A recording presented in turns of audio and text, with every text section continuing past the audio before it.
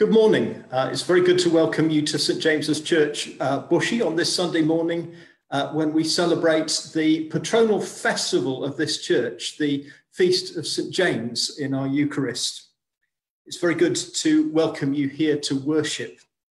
I'm here with the Reverend Andy Burgess, our curate and deacon, and he was just reflecting with me just now that through the miracle of technology, the signal that goes out from my laptop as I speak to you goes to the Zoom servers, which are in China.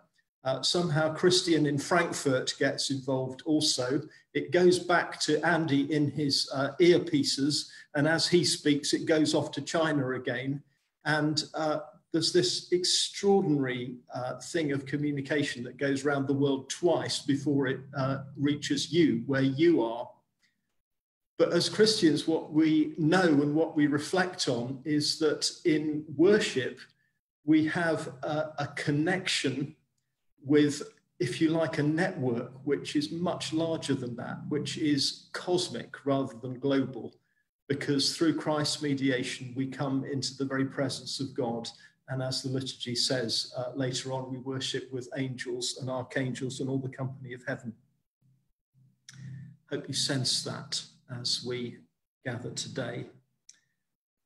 Really pleased to have the participation of James Mooney Dutton, our music director. You heard him playing the organ later on, and he and our virtual choir contribute also to the service later on.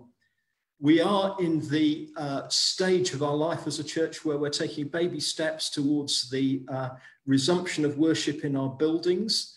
And I'm pleased to remind you that the church buildings are open for private prayer. St James's on Mondays and Thursdays, Holy Trinity on Wednesdays, St Paul's on Fridays. That's from 9:30 to 11 o'clock.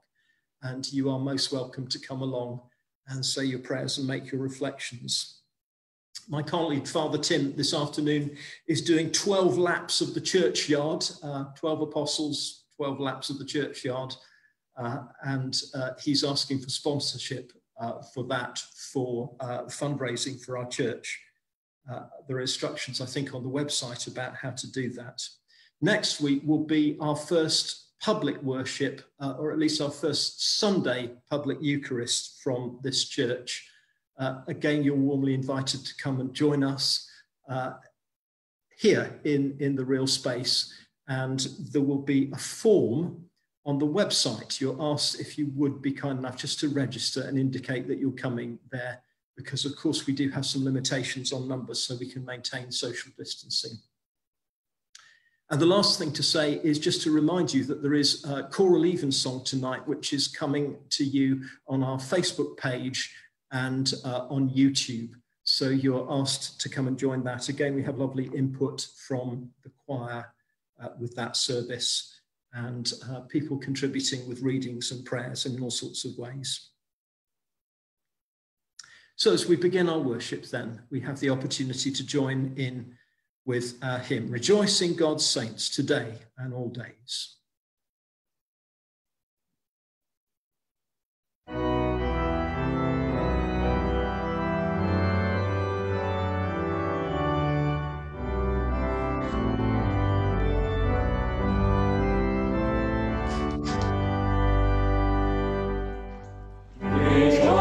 and all days,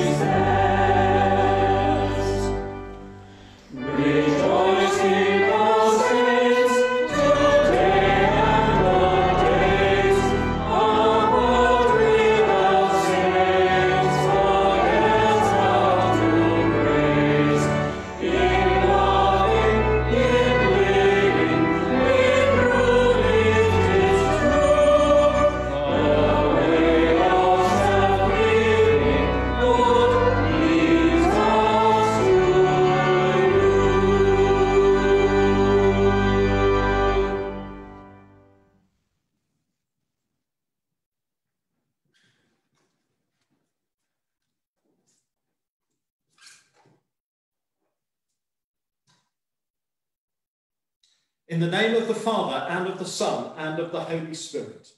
Amen. Grace, mercy, and peace from God our Father and the Lord Jesus Christ be with you. We pray together. Almighty God, to whom all hearts are open, all desires known, and from whom no secrets are hidden, cleanse the thoughts of our hearts by the inspiration of your Holy Spirit, that we may perfectly love you and worthily magnify your holy name through Christ our Lord. Amen. We run the race set before us, surrounded by a great cloud of witnesses. Therefore, let us lay aside every weight and the sin which clings so closely, bringing them to Jesus in penitence and faith. We confess together. Almighty God, long-suffering and of great goodness, I confess to you, I confess with my whole heart my neglect and forgetfulness of your commandments, my wrongdoing, thinking and speaking, the hurts I have done to others, and the good I have left undone.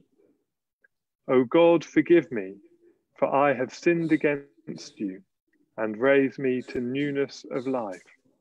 Through Jesus Christ our Lord. Amen.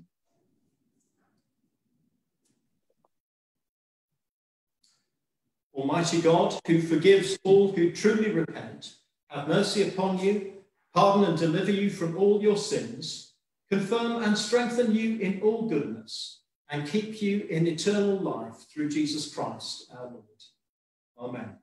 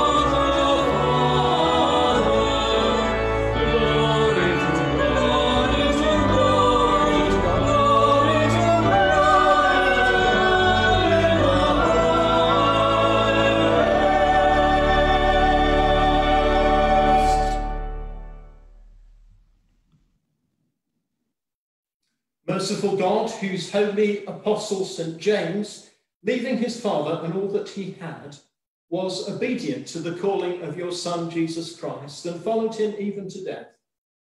Help us, forsaking the false attractions of this world, to be ready at all times to answer your call without delay, through Jesus Christ, your Son, our Lord, who is alive and reigns with you in the unity of the Holy Spirit, one God, now and forever. Amen.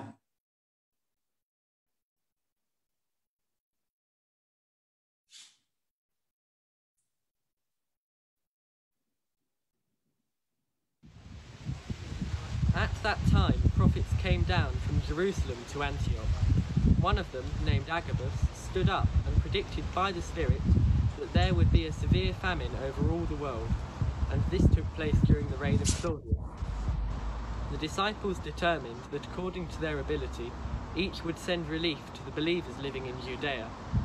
This they did, sending it to the elders by Barnabas and Saul. About that time, King Herod laid violent hands upon some who belonged to the church. He had James, the brother of John, killed with the sword.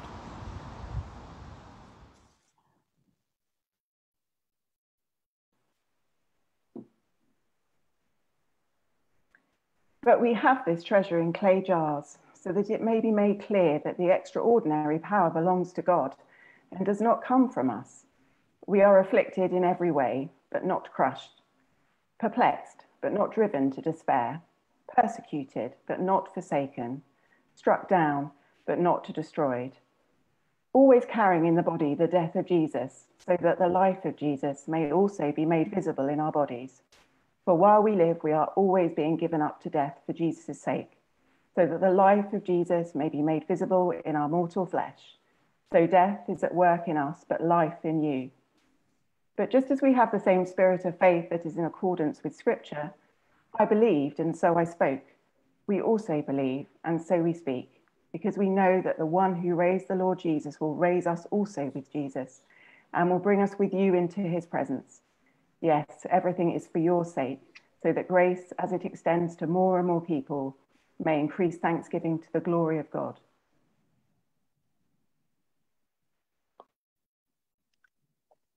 Alleluia, alleluia. I have called you friends, says the Lord. For all that I have heard from the Father, I have made known to you.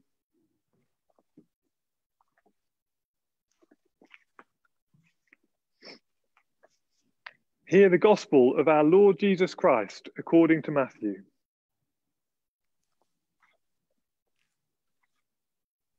The mother of the sons of Zebedee came to Jesus with her sons, and kneeling before him, she asked a favour of him. And he said to her, "What do you want?" She said to him, "Declare that these two sons of mine will sit, one at your right hand and one at your left hand, in your kingdom." But Jesus answered, "You do not know what you are asking. Are you able to drink the cup that I am about to drink?" They said to him, "We are able." He said to them, "You will indeed drink my cup, but to sit at my right hand and at my left, this is not mine to grant, but it is for those for whom it has been prepared by my Father." When the 10 heard it, they were angry with the 2 brothers. But Jesus called to him and said, "You know that the rulers of the Gentiles lord it over them, and their great ones are tyrants over them. It will not be so among you. But whoever wishes to be great among you must be your servant, and whoever wishes to be first among you must be your slave. Just as the Son of Man came not to be served, but to serve, and to give his life a ransom for many." This is the gospel of the Lord.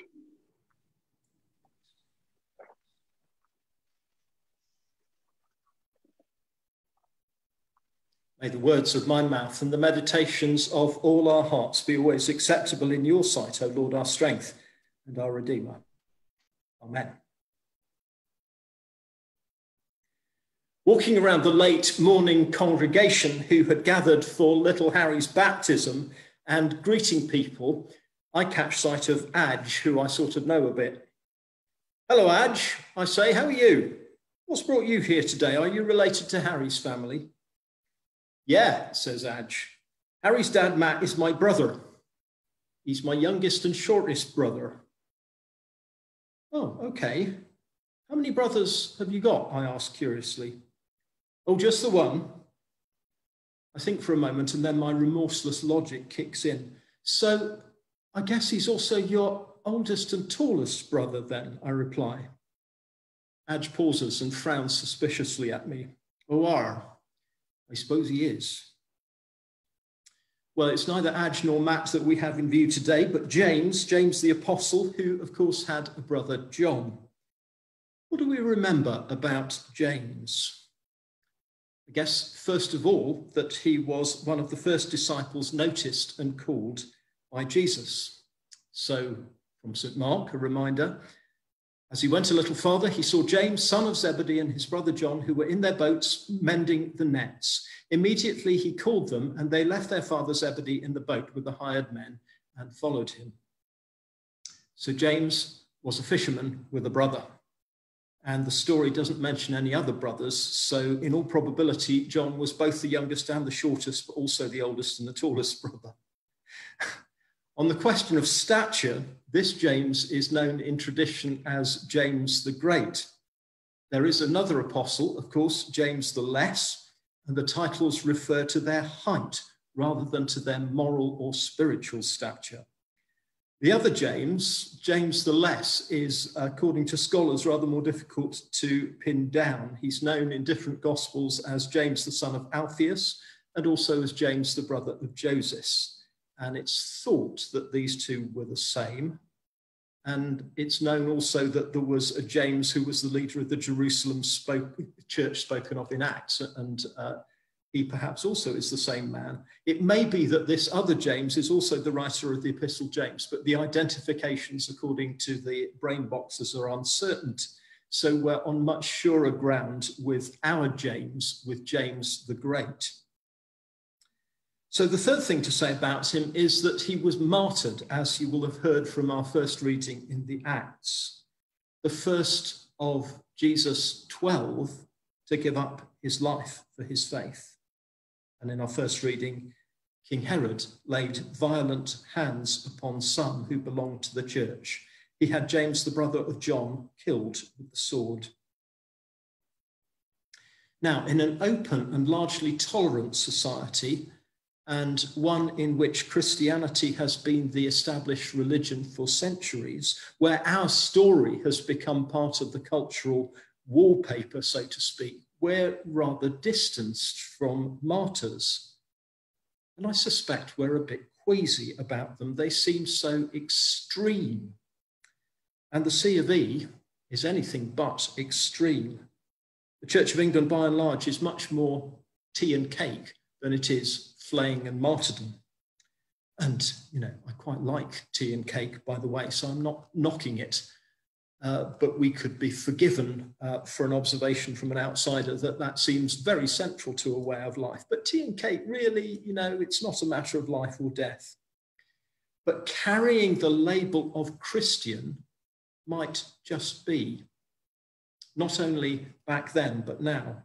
Even in this century, this millennium, particularly in this new millennium, Christians in Nigeria, Egypt, Pakistan, China, many places are being persecuted and losing their lives for the faith. So it's not just about tea and cake.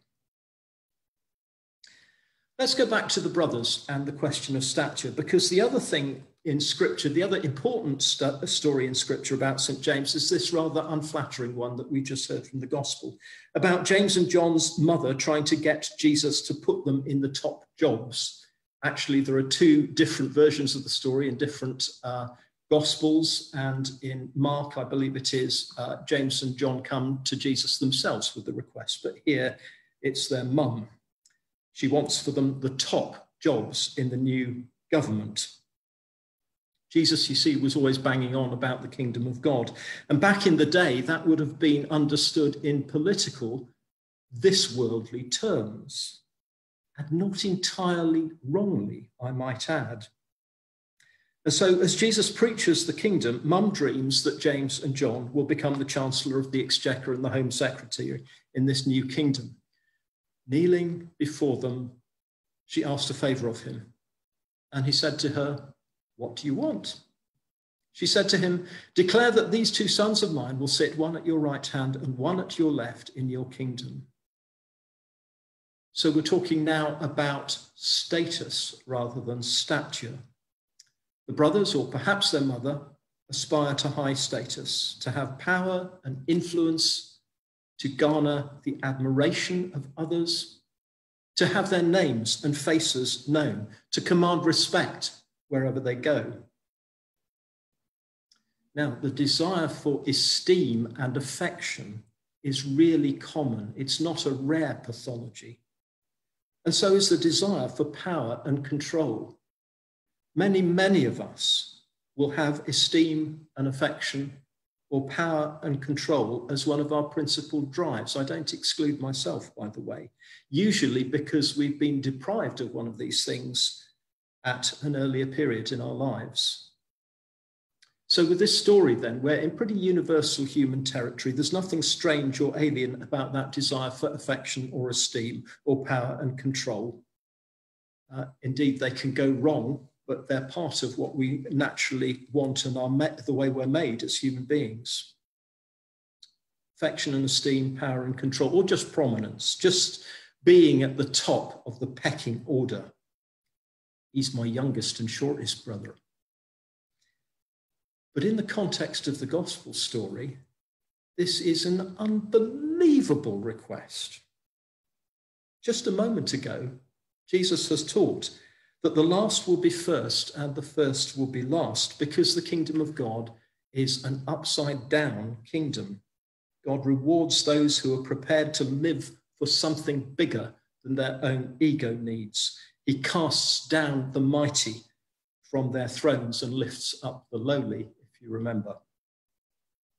Just a breath ago, Jesus has been focusing on his own imminent suffering and death at the hands of the scribes and the Pharisees. And now declare that these two sons of mine will sit, one at your right hand and one at your left in your kingdom? Unbelievable. Jesus is neither outraged nor annoyed by the request, but patiently picks up the opportunity to return to what he has only a moment ago been speaking of. You don't know what you're asking. Are you able to drink the cup that I am about to drink? We could read between the lines of his response something like this. Are you really sure you want to be great in the kingdom of heaven? You see, this thing about greatness, this thing about your stature in my kingdom is not about status. It's about how much you want to follow me. It's about how much you want to build a society in which the vulnerable are taken care of, the excluded ones are welcomed, the damaged ones healed, the guilty forgiven, the powerless discovering their own agency. And it's about how much you're prepared to stick up for that and to suffer for people and with me for the sake of that. Can you drink the cup that I am about to drink?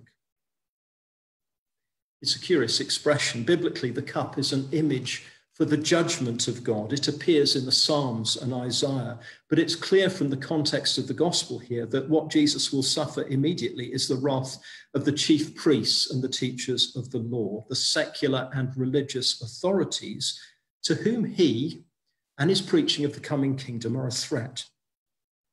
The cup of suffering which Jesus will drink is the cross on which he will suffer and die for the sins of the world.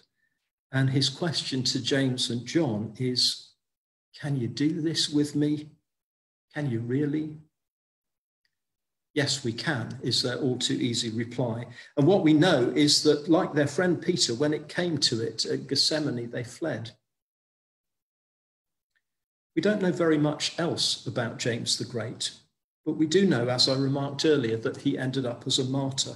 So between the running away and the martyrdom, there's some kind of transformation, some kind of deep change and reorientation.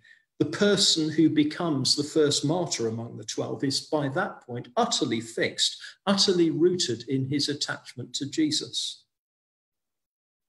Do you know what? That's what happens when we walk with Jesus. Through our flaky and unreliable moments, through our professions of loyalty and our abject failures, through our deep desire to be with Christ and then our blowing it once again, through all of this, the life of Jesus and the character of Jesus takes root in us. It just does, because our Christian faith is real. And the ordinary practice of it, saying grace at the table, saying our prayers, reading our Bible, going to church, receiving the sacrament, these ordinary things connect us with the greatest power in the universe, the divine love poured out for us on the cross of Jesus. It's called sanctification, the process of becoming a saint. And for most of us, it's not going to get as far in this life as it did for James, but it is real and it's glorious, because inside the clay jars of our humanity, as Paul puts it, there is a treasure of faith which can become more and more precious and shine more and more brightly as our lives unfold. We begin with wonder and gratitude to get it. And then, we don't need the places at the right hand and the left hand of Jesus in glory. It's enough just to be with him. And it doesn't matter, even if we're the youngest and the shortest. Amen.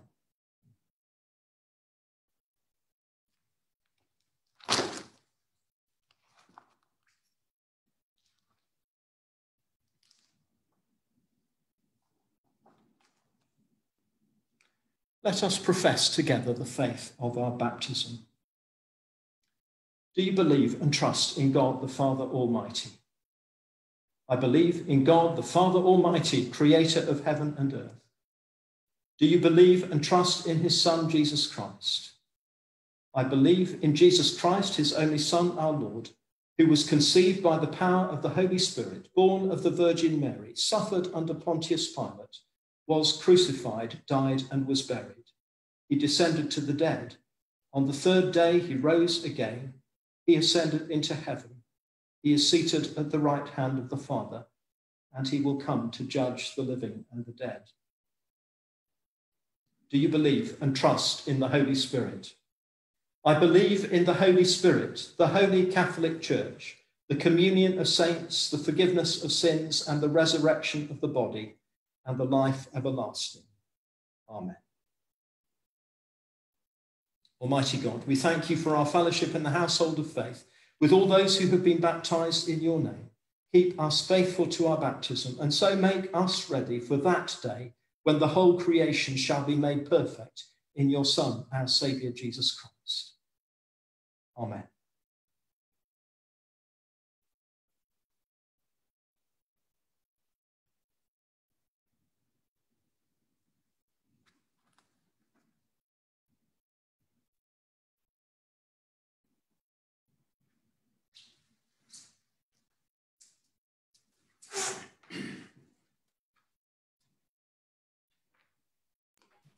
Sorry, Greg, I think your microphone's on mute on the headset. Is that better? Yes, thank you. Ah, okay. May the Spirit pray through us as we try to put into words the longings of our hearts for the Church and for the world. Father, we thank you for all who have helped us to pray and to grasp something of your great love and power. We ask your blessing and empowering for all who teach and minister in your name. We ask for our Sunday worship to be an overflowing of our daily walk with you, an expression of our deepening love. Lord, hear us. Lord, graciously hear us. Father, we thank you for the beauty and diversity of the created world we inhabit. We ask for the wisdom to tend it carefully, respecting the natural laws and sharing the resources, listening to the weak as well as the strident, the poor as well as the affluent and powerful. Lord, hear us. Lord, graciously hear us. Father, we thank you for the candor and innocence of the very young, and for the joy of friendship for all with whom we share our daily life, and those we love but seldom meet. We ask for hearts that are skilled in listening, so that we discern and respond to the real agendas, and remember that a conversation is a two-way event. Lord, hear us. Lord, graciously hear us. Father, we thank you for the advances in medical knowledge and the hope of new treatments for many diseases, especially the coronavirus. We pray for all in medical research and all whose lives are crippled or disadvantaged by illness, frailty, or damage. Give comfort and reassurance, healing, wholeness, and peace. Lord, hear us. Lord, graciously hear us. Father, we call to mind all those we have known and loved, who lived among us and have now died. We pray for all who made that journey unnoticed and alone. We ask that they may all know your mercy and the everlasting peace and joy of heaven. Lord, hear us. Lord, graciously hear us. Father, we thank you for your wisdom and truth, your understanding and generosity. We acknowledge our total dependence on you and praise you for providing us with all we need. Merciful Father, accept these prayers for the sake of your Son, our Saviour, Jesus Christ. Amen.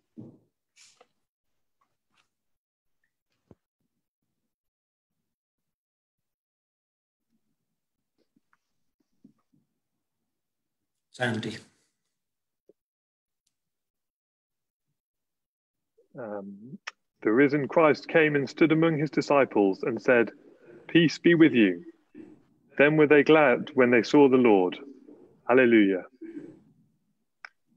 The peace of the risen Lord be always with you, and also with you. And you may want to share a sign of the peace now by giving a wave if you're on Zoom, or if you're following along on Facebook, a comment or an emoji or something like that as we share the peace together. Peace be with you.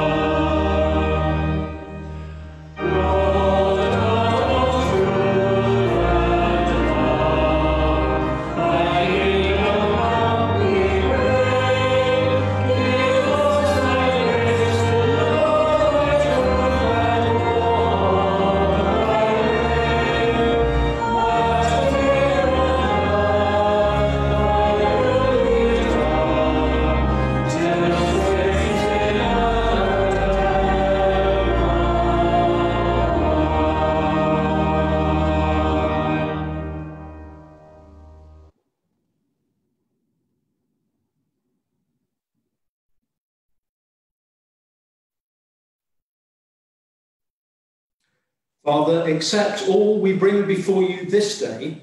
Guide us with your love and feed us at your table as you nourish the faith of the church by the preaching of your apostles. We ask this through Jesus Christ, our Lord. Amen. The Lord is here. His Spirit is with us. Lift up your hearts. We lift them to the Lord. Let us give thanks to the Lord our God. It is right to give him thanks and praise. Father, we give you thanks through your beloved Son, Jesus Christ, your living word, through whom you have created all things, who was sent by you in your great goodness to be our Saviour. By the power of the Holy Spirit, he took flesh. As your Son, born of the Blessed Virgin, he lived on earth and went about among us. He opened wide his arms for us on the cross. He put an end to death by dying for us and revealed the resurrection by rising to new life. So he fulfilled your will and won for you a holy people. And now we give you thanks for your blessings on this house of prayer, where through grace we offer to you this sacrifice of praise and are built by your Spirit into a temple made without hands, even the body of your Son, Jesus Christ. Therefore, with angels and archangels and all the company of heaven, we proclaim your great and glorious name, forever praising you and singing.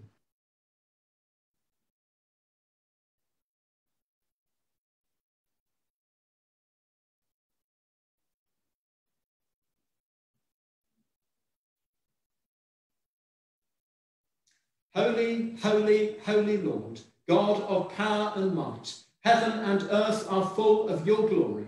Hosanna in the highest.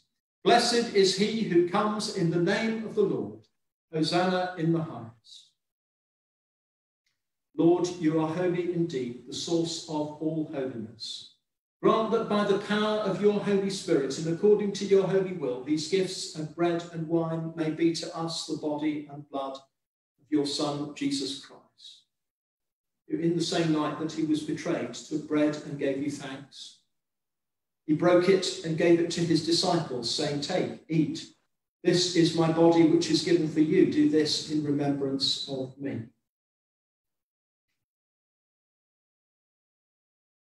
In the same way, after supper, he took the cup and gave you thanks. He gave it to them, saying, "Drink this, all of you. This is my blood of the new covenant, which is shed for you and for many for the forgiveness of sins. Do this as often as you drink it in remembrance of me."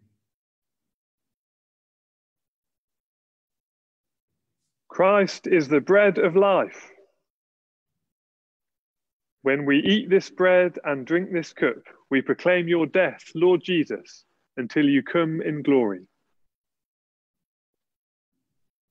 So, Father, calling to mind his death on the cross, his perfect sacrifice made once for the sins of the whole world, rejoicing in his mighty resurrection and glorious ascension and looking for his coming in glory, we celebrate this memorial of our redemption. As we offer you this, our sacrifice of praise and thanksgiving, we bring before you this bread and this cup. We thank you for counting us worthy to stand in your presence and serve you. Send your Holy Spirit among your people and gather into one in your kingdom all who share this one bread and one cup, so that we in the company of St. James, the Blessed Virgin Mary and all the saints may praise and glorify you forever through Jesus Christ our Lord, by whom and with whom and in whom, in the unity of the Holy Spirit, all honour and glory be yours, Almighty Father, forever and ever. Amen. As our Saviour taught us, so we pray. Our Father in heaven, hallowed be your name. Your kingdom come, your will be done, on earth as in heaven. Give us today our daily bread. Forgive us our sins, as we forgive those who sin against us. Lead us not into temptation, but deliver us from evil. For the kingdom, the power, and the glory are yours, now and forever. Amen. We break this bread to share in the body of Christ. Though we are many, we are one body, because we all share in one bread.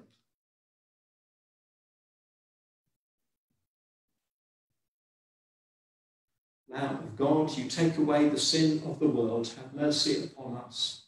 Lamb of God, you take away the sin of the world, have mercy upon us. Lamb of God, you take away the sin of the world, grant us peace.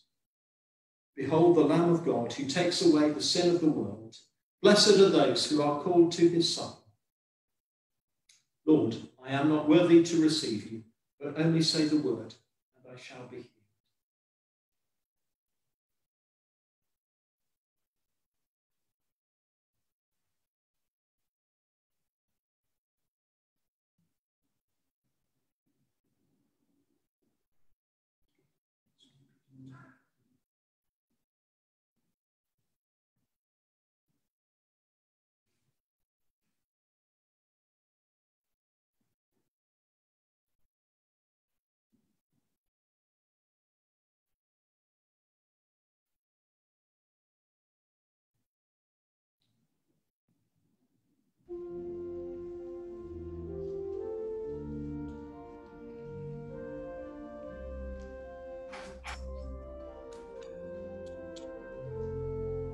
Don't you have a seat, Andy?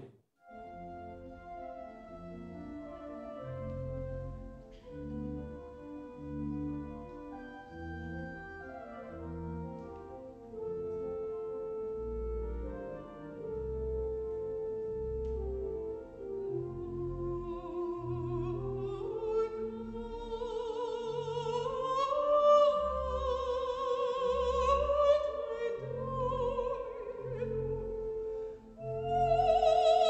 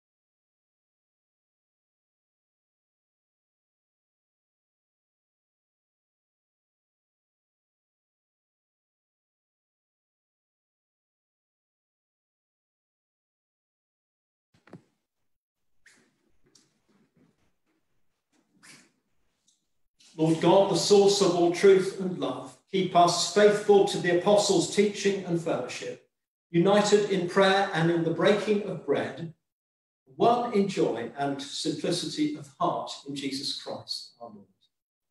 Amen. Final hymn, we rejoice together.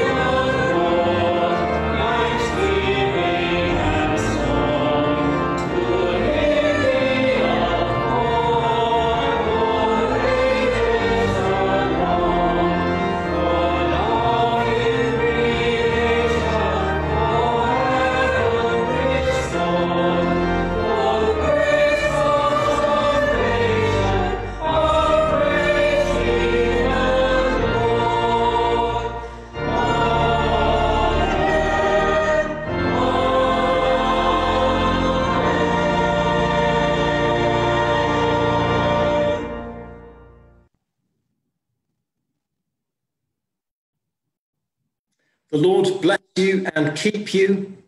Amen. Amen. The Lord make his face to shine upon you and be gracious to you. Amen. Amen. The Lord lift up his countenance upon you and give you his peace. Amen. Amen. The Lord God Almighty, Father, Son, and Holy Spirit, guard you and save you and bring you to the heavenly city where he lives and reigns forever and ever. Amen. Amen. Go in peace to love and serve the Lord. In the name of Christ. Amen.